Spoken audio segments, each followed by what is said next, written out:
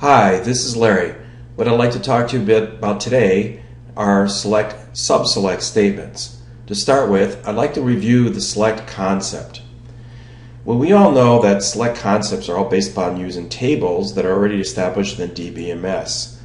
The select statement is then created as a query to go from the tables to select different tables within there and the columns within those tables to produce them. The result of all this is simply called a result set. And this result set is basically a derived table that we have. Now, if you think about it, what you both see here is a table and the result set are both entity sets, meaning they contain data elements that are put together as for each individual entities, a set of entities. The table is just defined by the DBMS. The result set is defined by the select statement. And the result statement is then a derived table, and where it exists is totally in RAM. Just keep that in mind as we continue on. So the sub-select concept is based upon the fact that you have the select statement, you're taking things from a table, but you're also going to be taking things from a result set. Meaning that a sub-select concept is that you have the tables in the database, but you're also going to derive tables based upon another select statement that creates a result set that's in RAM. The result of this, of course, is going to be another result set that is then produced for the informational purposes. So the sub-select concept is basically based on using tables in the DBMS, but also using other select statements to be able to create the final result statement. So if we look at sub-selects then, a select statement is basically, in simplistically states, is another select statement which creates a result set that is used inside another select statement. Nested, you want to think of it that way, a nested select statement. It's primarily used by where or having clauses to define the selection criteria. It can also, though, be used with the from clause as to define a table within the from clause, but can also be used in the select clause as a column to define a column. So sub-select statements are created in memory before this parent statement is executed, meaning you have the primary or parent select statement and you're going to have these child or other sub-select statements that are involved. Multiple sub-select statements can be nested and run from lowest to highest. And I like to think of this as imagining a reverse nested if statement.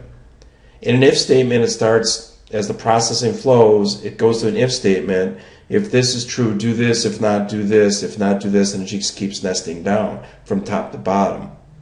The way it works with a sub-select, it starts from the bottom of that criteria and goes up, because you cannot get to the top level until you have a definition of what the bottom level is providing you. This is very true, especially when you're looking at where or having selection criteria. So there's an ask to let you know is a maximum of 17 different sub-select statements can be nested. Now let's look at an example of this. Let's consider we want to list all the customer names, customer numbers, and customer email with a maximum credit limit for salesperson 6. So we can see here, we know we need to have the customer name, email, and from customer where sales rep equals 06. But we need to know what the maximum credit limit is. Therefore, we can create another select statement, a sub-select statement, that selects and creates the maximum credit limit from customer where sales rep is number 6.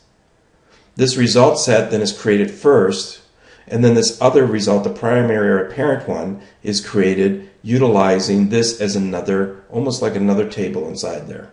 All right? See how that works? So let's take an example and look at a few of these things in Action SQL.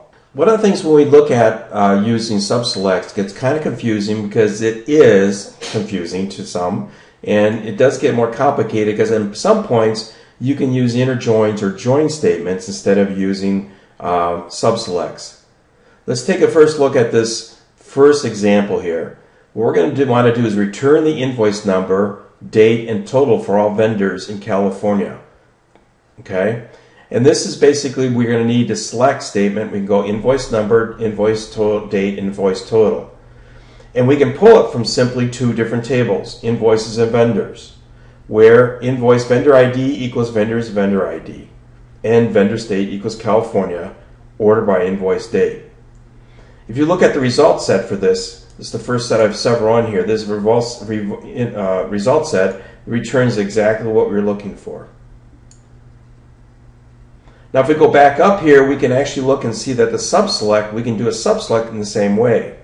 So let's look at this. We can go sub-select, the same information on the top, but in case instead of putting from another vendor, the table name there, we can actually say where vendor ID in this select statement. And of course, order by invoice date. So what does it do? It does the same thing. Instead of going to the vendor table, it actually creates a derived table from the vendor table to qualify it, then be able to create it. Both work, and if we go down below, you can see both tables produce the same amount of same exact results. So let's look at what if we wanted something more actually how this works for qualification. Looking at the criteria that you have, and it's more used in the conditional statements of where in the from statement or having in a group by. So let's look at this. So let's say we want to provide the invoice number, date, and total with a balance due that is less than average for all balances due. Well, we know we could have this information and create a select statement, but what we have to determine first is the average of all the balances due. The system doesn't know that. It's not kept in a table anywhere.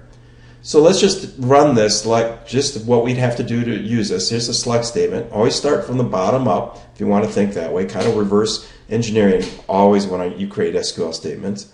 In this case, I know if I do select average with this formula from invoices where this equals is greater than 0, so I can determine then the average of all the balances due for those that have greater than 0. The invoice total, etc., is greater than 0. Okay? So I know I have that. Now I've determined what the average is, and if you go down and look at the results set here, you can see here it says no column name because I didn't name it. So we have no column name, and you can see what that average invoice total is. Okay? Now if we go down here below, let's just go back up to the query here. If it says use result set as a subquery as a condition and where. We can take that exact same sub-select statement we have, put it in as a sub-select statement within the where. Watch. We know we needed to come out with the invoice number, the invoice date, invoice total, and then this formula is balance due from invoices. And then we also want to make sure we're picking and comparing those things that are currently in there that are greater than 0. But the condition and where and invoice total minus payment total is less than the average that's out there, and then we just order it. So what we've done is taken that previous select statement we had and put it inside of here. When we run it, it comes up with the results that we want to see. So here was the result that we saw from the previous one, the inside. Now it's the nested select statement, and using that, these are the results that we have as a result. So keep in mind as you look at doing all your queries with multiple tables, there may be certain conditions or certain ways that it doesn't seem to work just right by joining tables. You're going to need to look at using select statements. And a lot of times it comes into use with the where or the having clauses where you're going to need to have certain selection criteria, some conditional issues, and you need to create a derived result set to be able to put inside your query.